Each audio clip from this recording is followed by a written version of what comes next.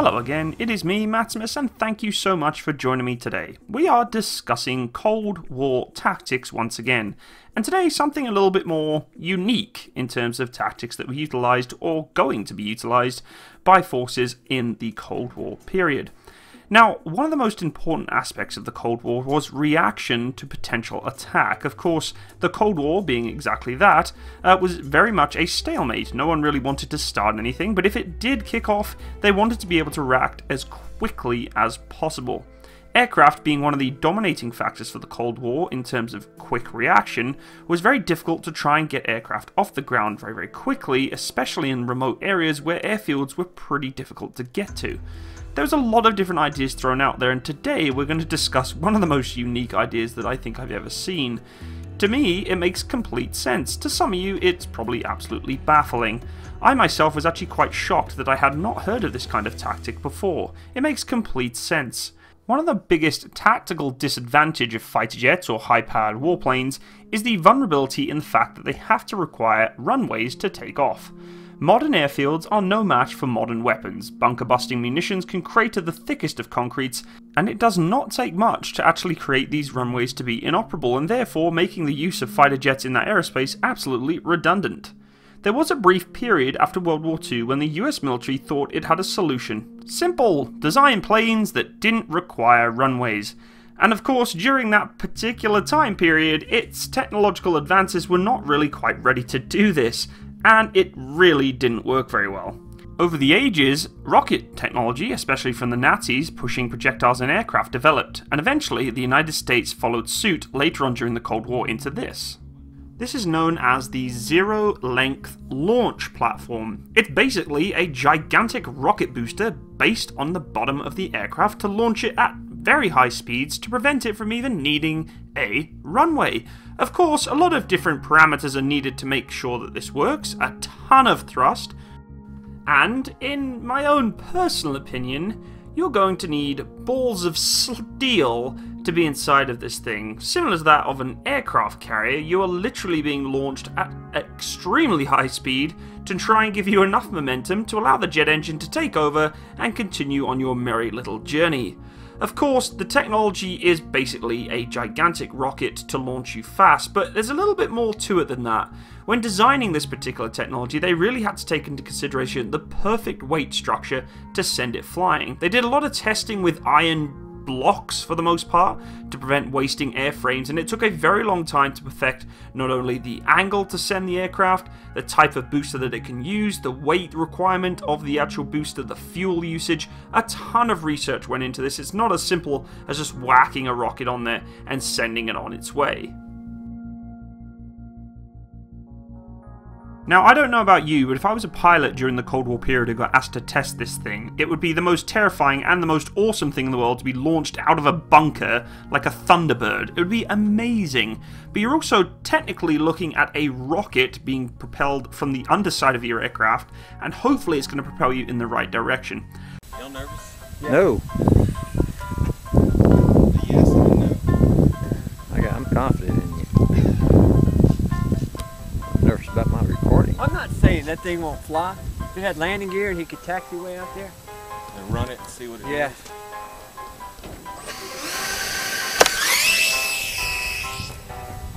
does. That's not bad. But in all seriousness, using the state-of-the-art missile technology of the time, manned fighter jet aircraft could indeed be fired from all over the place, whether it be in woodlines, off the back of a truck, off hillsides, and really close proximity environments. This was a game changer for the Cold War. It allowed commanders to instantaneously launch aircraft without the need to have to prep the aircraft on the runway, taxi, and basically allow it to burn enough fuel or enough thrust to get off the ground. This time, the aircraft could basically be thrusted into the sky and instantaneously become part of the battle space. Of course, the jets that were actually being launched had a very low stall speed, which allowed the rockets to not even have to be that powerful. The aircraft of the time, such as the Starfighter, was not an extremely heavy fighter aircraft. And yes, there were phases where things didn't go quite right. We've seen multiple instances of larger bombers trying to have the same thing applied to them. Even with the Hercules aircraft with these short takeoff systems, the rockets can cause a lot of troubles. When you're working with rockets, they can be quite unpredictable.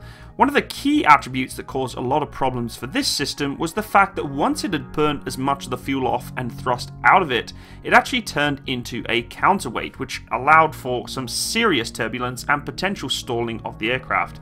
Nothing screams aerodynamic perfection than a gigantic empty booster underneath your aircraft. Of course, takeoffs were the easy part though. Test pilots described the uncanny experience of smoothly surging into the air from atop of the rail and then simply taking over the controls of the aircraft as normal as if you would take off from a main runway. During one test, an F-104 pilot performed a barrel roll after separating from his booster. That man has balls.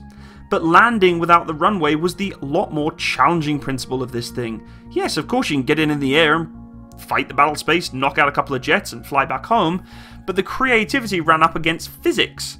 Goodyear made a giant airbag. No, seriously, to catch the falling jet plane safely, they designed an airbag.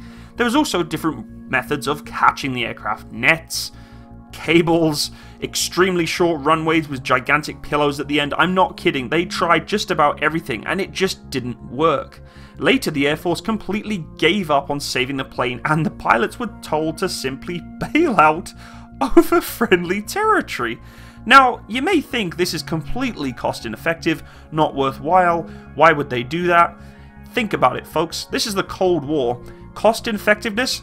No one cares. It is mass numbers of firepower into the sky as quickly as possible. It really did make a lot of sense. Why have to land the aircraft again? Load the jet up with as much munitions as necessary to either engage air or ground targets, go into the battle space just once, create an airframe that's cheap enough and reliable enough to be able to complete the mission, fly it back home into, I guess, friendly airspace or back into friendly lines, bail out of the aircraft, let it crash into a safe environment, and there you go. You've pretty much knocked out a ratio of, say, 10 jets to 1. That's a comparable loss when it's no lives being lost and pilots can then again go back into a new jet and off they go again. It's not really that crazy when you think about the time and the age of which Cold War era fighting was kind of based upon.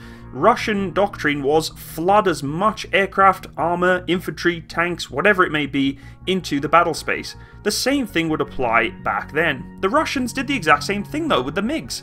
They designed the same kind of principle to try and get as many aircraft as they can into the sky. I would be absolutely terrified in seeing just 4 or 5 of those MiGs flying up from a runway, let alone hundreds of them launching from a wood line on these rocket pods. It would be savage. You'd be thinking, all of a sudden there's just missile artillery. Oh no, that's just 200 MiGs about to engage us from the wood line. Yes, the wood line, not a runway, the wood line. It would be absolutely terrifying, but also incredible to see. Good thing that really the technology didn't take off, so to speak, pun the pun, because it really overall wasn't needed. The Cold War, of course, burnt out. We never actually saw any potential combat, and most of the combat that was placed upon the doctrine back then was reliant upon aircraft that needed big runways. They couldn't launch the big, fat, heavier later Cold War aircraft. They were too big, too hefty, way too much weight to try and launch off there, and they just didn't see the cost effectiveness overall for the long run, especially for NATO nations. But the core principle, I think, is very unique and extremely cool. Of course, some of the detrimental factors to this design not being used was that the Russians had airfields everywhere. They had runways everywhere. They didn't need short takeoff areas because if they had to pull in their air force, they would be in the sky so fast and in such large numbers that it would make no difference having jets launching from short runways, wood lines, trucks, wherever it may be, because they would normally be the ones initiating the initial conflict. Now, when it comes to larger aircraft being launched, it wasn't capable. The Cold War jets were getting bigger, thicker, spelled T-H-I-C-C, and they were just not really feasible to launch in these new pods. The heavier they got, the more difficult it was, and NATO decided, you know what, how about let's look at some other technology, maybe the Harrier jump jet, so to speak. That's where things started to change for the, more vertical takeoff and landing side of things than it was to launch these things off gigantic rockets. However, I still think the core principle of this design is amazing. It's almost a meme. I mean, it is. It's a meme. Like, launching jets from like 200 feet is amazing. It looks amazing. It looks like a meme as they launch. It's hilarious in some regards to watch. I can just see the pilot going, whee, as he's launching.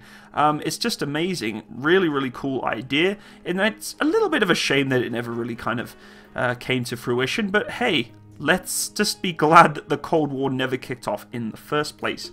The Air Force eventually abandoned the zero-length launch, but the Navy considered giving it another go. In 1958, Boeing proposed a submarine aircraft carrier to the Navy that relied on ZLL to hurl its aircraft into the sky. The planes would have been launched from the sub's deck, while the vessel was surfaced and then would have landed somewhere else. No one really knows where, but a cool idea, I guess, nonetheless. For me, I just love the fact that these things were actually able to get an aircraft so quickly into the air and put it into a fighting capability.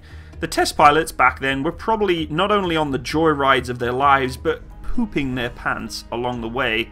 I'd be pretty darn nervous being strapped into these things and saying, okay, everything looks good, we should be fine here, you've just got a gigantic rocket on the underside of you and a jet engine right beside it. Should be fine, everything's going to be fine, just press that switch and off you go.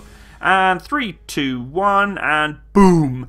That's all I would be thinking as a test pilot, and I'm sure many of the test pilots thought none of it. They were probably just so happy to be involved in a new project that could be the future of combat aircraft, but yeah, never really came to full event. And you know, maybe in the future they'll look into something very similar. I don't know. Maybe we'll even see something like this.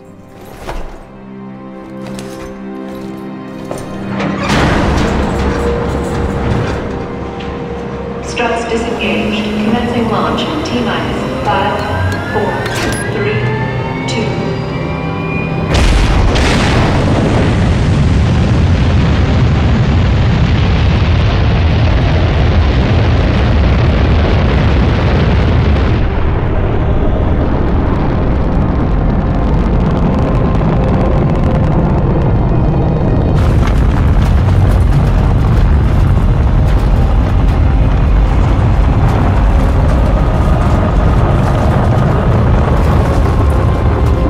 First stage engine burn nominal.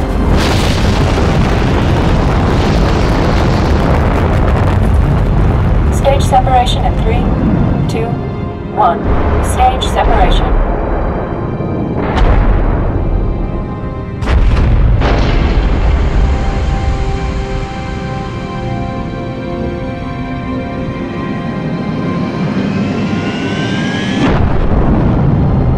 Second stage ignition confirmed.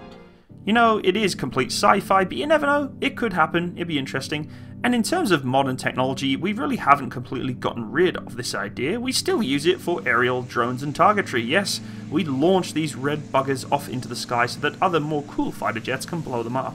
So it's not that the technology was completely abandoned, it's still used for certain resources, just not the ones where they're actually killing anything, they're more getting killed. Folks, I hope you enjoyed today's video. If you did enjoy it, I'd love to hear your comments on not only this technology, but the video itself. If you want to be notified of any upcoming videos, please hit that bell button via the subscribe button. If you do wish to support my channel, go check out my Patreon account. It is in the link description box below. And again, I hope you all have a wonderful day, and thanks again for watching. All the best, everyone. Bye-bye.